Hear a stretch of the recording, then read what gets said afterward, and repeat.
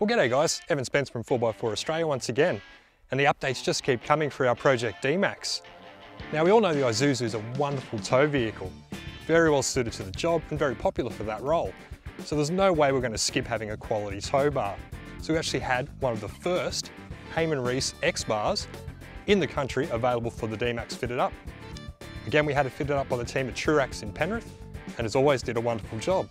So let's go and take a closer look at this new Hayman Reese X bar tow bar with a 3.5 tonne tow capacity. So while this is called a tow bar, it's certainly far from just being a tow bar. There are a lot of features built into this product which are really good for us four-wheel drivers, namely recovery points.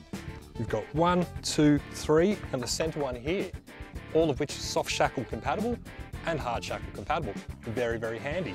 So let's take a closer look at these in operation. Now, as I mentioned before, this isn't just a tow bar, it's also a complete recovery package basically, which has recovery points in the centre and the sides. Now these side ones are rated to 4,000 kilos each, so if you loop those together with a bridle strap, that's a very, very effective recovery platform. Now this centre point is rated to 8 tonne, 8 tonne. If you get stuck in something that needs 8 tonne to pull you out, call your insurance company basically, you're in it. So what I like about these recovery points is they're actually chamfered. They've got a rolled edge, meaning they are soft shackle compatible. So we've got our brand new Max Trax soft shackle here. Simply pop it through. Really tight, being brand new. Look at that, that's cool. That's super, super handy.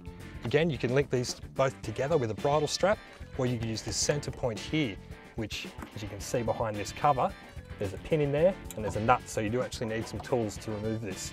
Not a big deal. Also got D-shackles included. Everything came complete. We've got wiring up here, and it came with a tow ball too. So there's nothing else you need. Everything comes in the box, which is awesome. Well, the build is certainly getting there, but it's by no means done. We've got so much more coming up.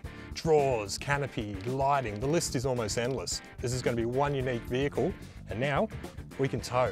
Can't wait to get out on the tracks.